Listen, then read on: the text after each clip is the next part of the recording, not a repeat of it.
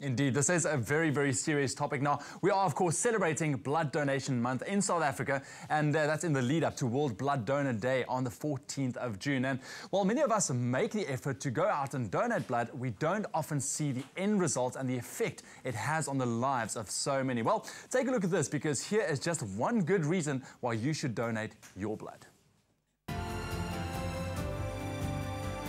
Diagnosed with a serious blood disorder in her teens, Mbali Blos's life literally depends on the ongoing generosity of blood donors. She started by saying she was always tired. And then it was, when was it, Monday or Tuesday, when she was supposed to go to school. And she was walking to school, but she couldn't reach the school. And then we took her to the pediatrician, and then she sent us at Bara Oncology Clinic, where they did some tests, and after that we got the result. The result said she has aplastic anemia. Aplastic anemia is a condition in which your bone marrow simply can't make enough new blood cells.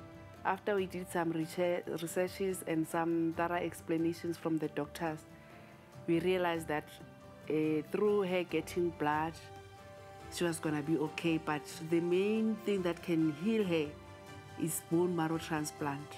Mbali receives regular blood transfusions, a process that can take up to 7 hours, but without it, she would not survive. I go to the hospital once a week, whereby I get a transfusion of 2 pints of blood once a month and 1 platelet unit every week. I'd like to say thank you to all the donors who have been, all the people that have been donating blood. And if you haven't started donating blood, can you please go out and donate blood, because it's very important and you save 3 lives by donating blood.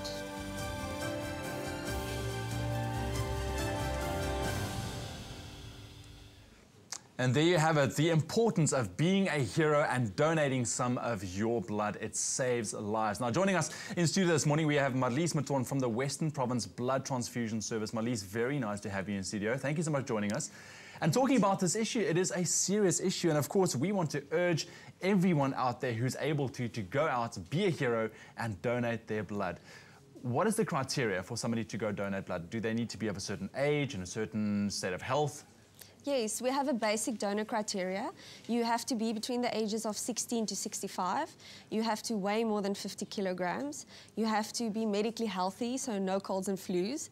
And you have to lead a safe sexual lifestyle. And then you just have to be committed to helping others. It's really as easy as that. Exactly. If you're unsure, then we urge you to either contact us or visit one of our clinics. Go in if you're not sure about some medication you're using or, you know, an operation you had. Please go in. We have qualified nurses that'll help you and be able to assist you as well. All right, perfect. Now, when it comes to the certain types of blood, obviously there's a whole different range of types. As the Western Province Blood Donation Transfusion Service, I mean, do you guys look for a specific type of blood type to be donated, or do you accept across the board? Is that what you guys want? We need across the board, definitely. Yeah. We use the ABO system. There's a lot of systems, but we use the ABO system. So you have O positive, O negative, then A pos, A neg, B pos, B neg, and then AB pos and AB neg. Now there's a difference between the rarest blood group and the one that's used the most. The rarest blood group is AB negative. That's about 1 out of every 250 people who has that as a blood group. Yeah. The one we use the most, though, is the O blood group, because that blood group is the universal donor. In other words, they can give blood to any other blood groups. Yeah. And we use them in the cases of emergency, where there's no time to test the ABO group of the person. All right. What are some of the reasons? Because I know that, you know, we have fantastic, you know, people across South Africa who goes out and donates blood, but there's also a population that don't. What are some of the reasons why people don't donate blood? And I can only imagine that it could be a fear of needles, for one. Definitely. That's the #1 deterrent across the world, is that needle. But I can promise you it's really not that bad.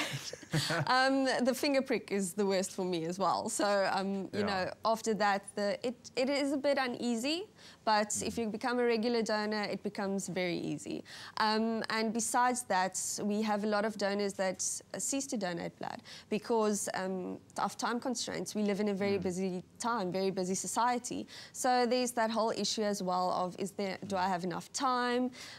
Somebody else will donate blood, I don't have to. But what if somebody else don't donate blood? Exactly. We'll always need you to come forward. Yeah. But of course, you also want to make it as comfortable and as easy as, as you can for people to go out and donate blood. What have you got planned for this month, World Blood Donor Day? Well, what we do is we have mobile units that goes out to residential areas, shopping malls, factories, businesses, tertiary institutions, schools. We're all over there. We try to bring blood donation to the people, to make it easy accessible. And for this month as well, we urge people to know their blood group, especially here in the Western Cape. Yes. I can talk from our perspective. We ask people to know their blood group. Go out to some of the shopping malls. They can visit our website. We do blood group testing.